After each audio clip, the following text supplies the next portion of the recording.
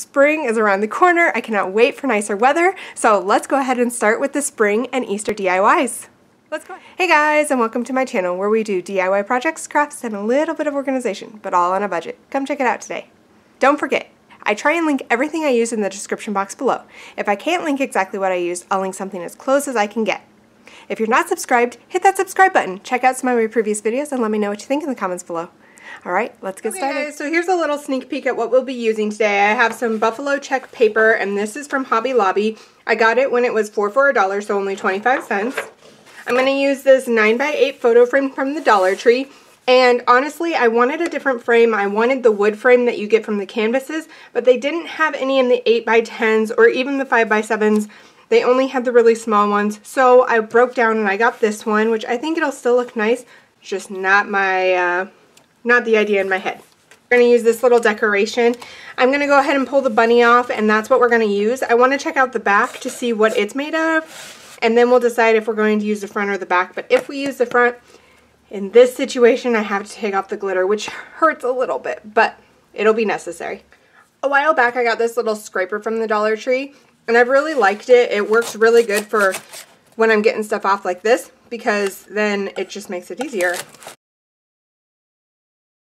I'm going to take this, going to scrape the glitter off till I have a smooth surface, but if you're a glitter lover, do not fret, we will be adding glitter at the end. Alright, I'm going to work on getting the glitter off and getting a smooth surface, and I'll come back to show you what it looks like once I've painted it with this High Performance Waverly Inspirations paint. It's a high performance semi-gloss in the color fuchsia, and I've used it a couple times. I haven't been in love with it, but I like how bright it is, and I think it'll look really nice with the black and white, so I'm going to go ahead and give it another shot.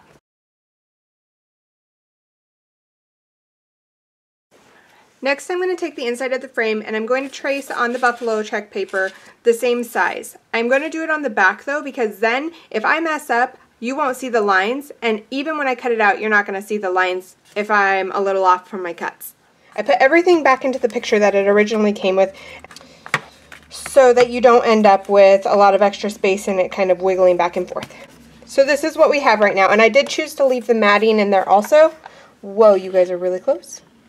I did choose to leave the matting in there also, just because I kind of liked how it framed out and also followed along with the black and white that's in the buffalo check on the outside. I'm coming back to my bunny. I'm going to paint a layer of Mod Podge on, and then I have some hot pink glitter that I'm going to end up sprinkling all over it. I'm really excited about this because I know everybody hates glitter, but I love glitter.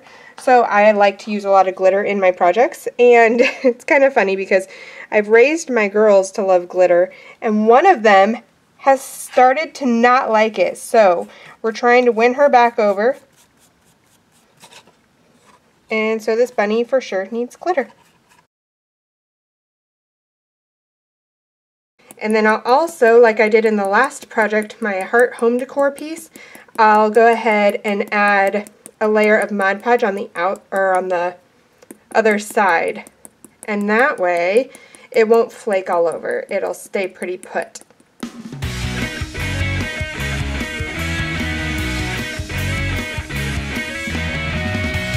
So we have our completed bunny, and I'm just going to use some E6000. I debated on the glue a little bit, but I'm going to use E6000 to put it onto the glass.